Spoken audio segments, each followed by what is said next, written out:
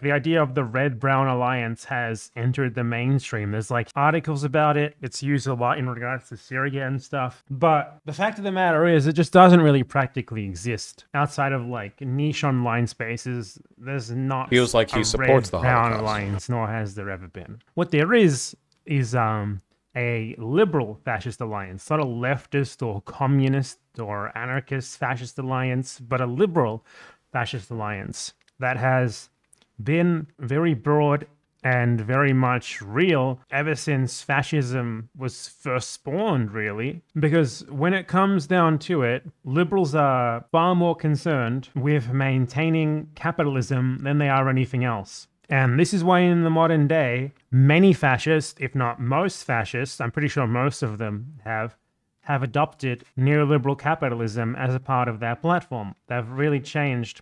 Fascism has always been eclectic and really malleable, but nowadays they've really adopted neoliberalism.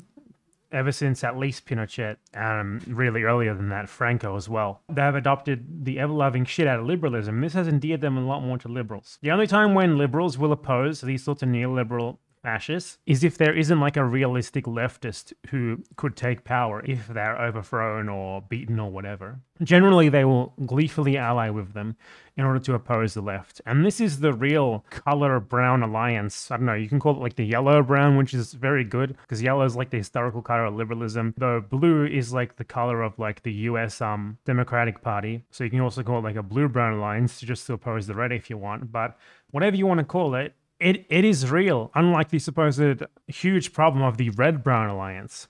Who supported Pinochet?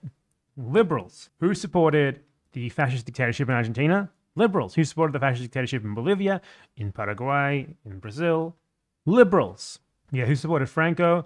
Liberals. When it comes down to it, liberals always side with fascists. And a lot of the time they do it gleefully, especially in the modern day. Because the fact of the matter is, for a liberal, living in a fascist society is really not much different than living in a liberal one, other than the keeping up of appearances in the liberal one. They still get to keep their parents' business. They still get to keep all their property. They still get to keep all their wealth. The sort of law and order bullshit that deep down they support is gonna, be taken up to 11, but they don't care about that. They don't care about democracy in reality. They don't care about anything. All they care about is the maintenance of capitalism, particularly the free market and sort of neoliberal kind. And they care about the maintenance of their class power. So when it comes down to it, and they have to choose between even like a pretty bog standard boring social democrat or a fascist who will maintain the neoliberal world order, the neoliberal order in their country, they're going to go with the fascists every time. And that's what they've done historically. Operation Condor wouldn't have been a thing without the liberals backing it. In fucking Latin America, liberal is basically just a synonym for right-winger. And there's a reason for that, because they are. When people talk about liberals in Latin America, often they're literally talking about like Bolsonaro and Pinochet and such. People like that. Because that's what liberalism is associated with here. Because liberals have supported fascists so often, so frequently, to the point that they're basically indistinguishable from them.